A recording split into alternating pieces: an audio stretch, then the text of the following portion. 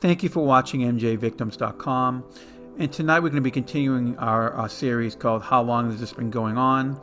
We're going to be looking at Kevin Spacey, and we're going to be looking at the allegations as well as looking at his past and how maybe his past family life as a child maybe has some root of what's going on right now. So this is a picture of Kevin Spacey and his brother Randy Fowler. Kevin Spacey was born Kevin Fowler, and they have an older brother right here and a sister.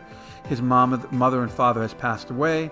But Randy Fowler claims that his father, which you see here pictured next to Kevin Spacey, was incredibly abusive in that he suffered sexual abuse, Randy Fowler did, he said, since the age of 14, and that his father was a neo-Nazi, and that living in the house was somewhat almost like living in some sort of hellish environment. This is a picture of Randy Fowler with Kevin Spacey when they were younger, obviously. And what Randy said is he always tried to protect his brother from abuse, but he's not sure if abuse did not happen to Kevin Spacey. So when you look here, this is a very detailed article by The Sun, and it says, what are the allegations Randy Fowler made against his father? Well, Fowler made a series of sordid sex allegations against he and Spacey's late dad, Thomas Jeffrey Fowler.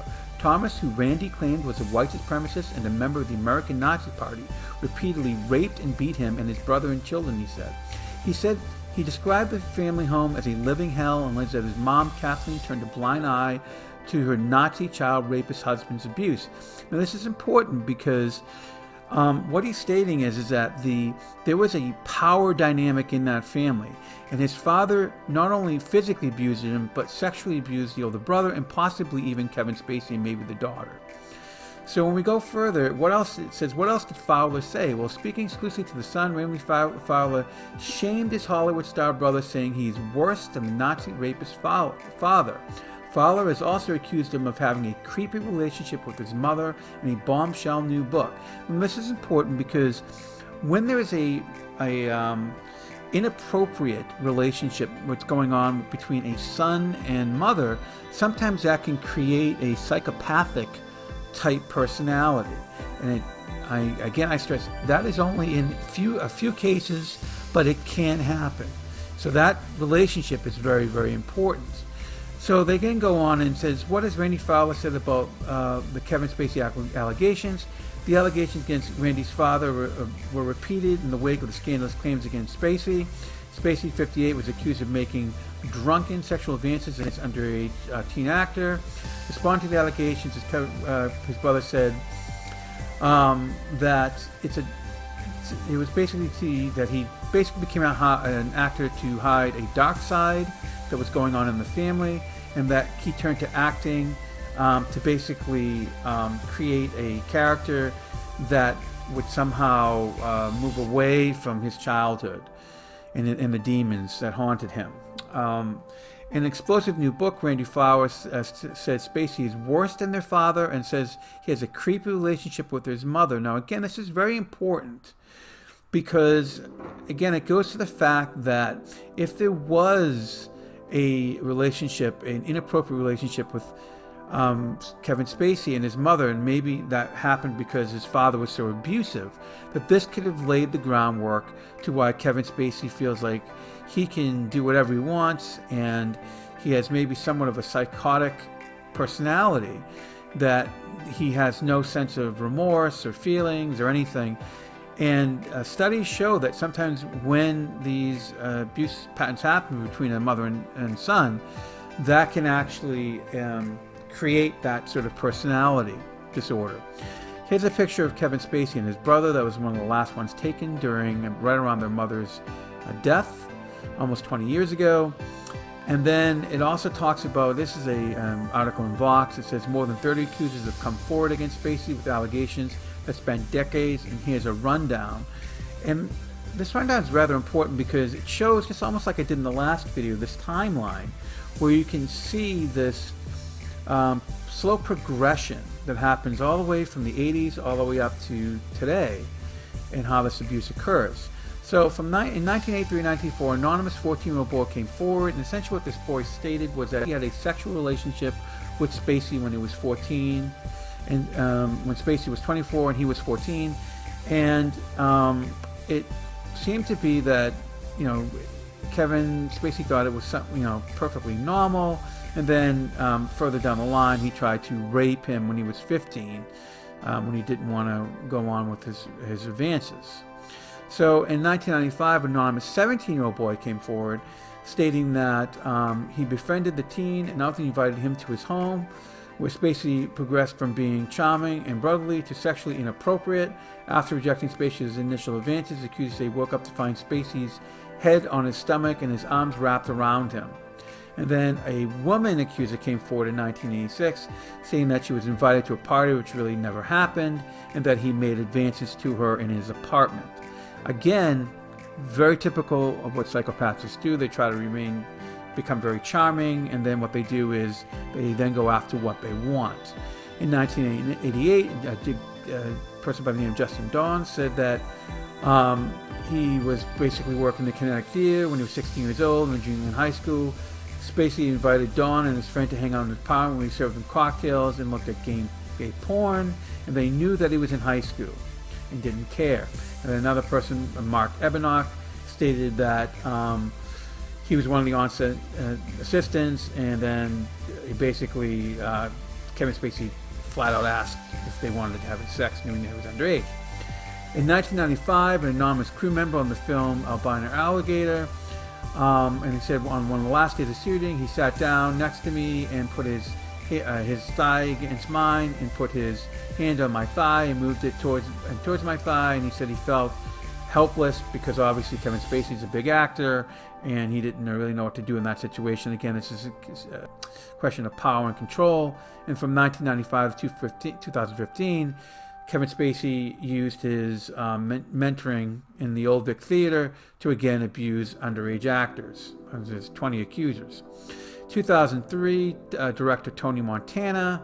Again, some of these are children, some of these are adults. He doesn't really care. Montana alleges that Spacey approached him in a bar, groped him, and said, "This designates ownership." Now, this is a very important statement, and I will go back into that. And then he said he had PTSD for 6 months later, and then a date unspecified anonymous journalist from BuzzFeed, an incident that occurred in London during the 2000s when the journalist was in his early 20s. The journalist was again assigned an interview with Spacey in his office. Spacey allegedly invited the journalist to hang out with him and some friends at the club, or then he groped him. Again, doesn't care, almost views these people as property, and he can do whatever he wants. Again, this is allegations from a bartender stating that Kevin Spacey told, basically in a penthouse, that Kevin Spacey sat down next to me on a sofa, then reached over and grabbed his genitals, and then said that he could F him better than his own girlfriend could. Again, this is somebody who there's a power dynamic here. Kevin Spacey doesn't care. He's going to use that power dynamic to get what he wants, and he feels he's entitled to do whatever he feels like. Again, this beckons back in many ways to his childhood. So then we look at a writer here. There was a Norwegian writer that says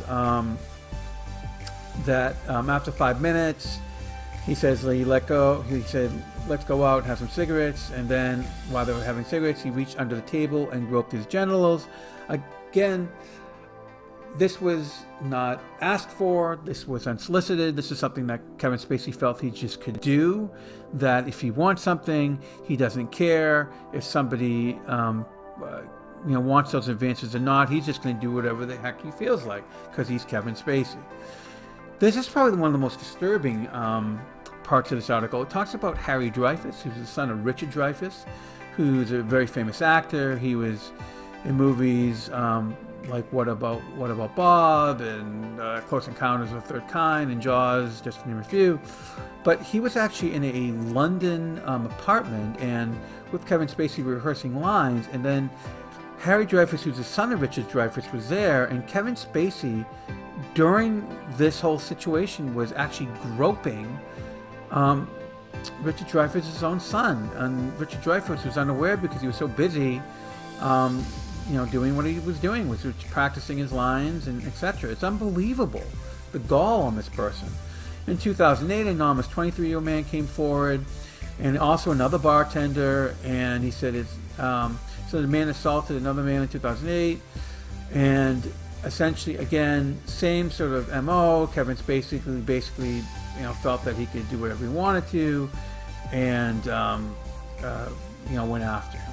And then another guy by the name of Daniel Beal said that he then was, again, alleging that Spacey, shortly after the incident, apparently tried to buy his silence and tried to grab him by his genitals. Again, I can go on and on.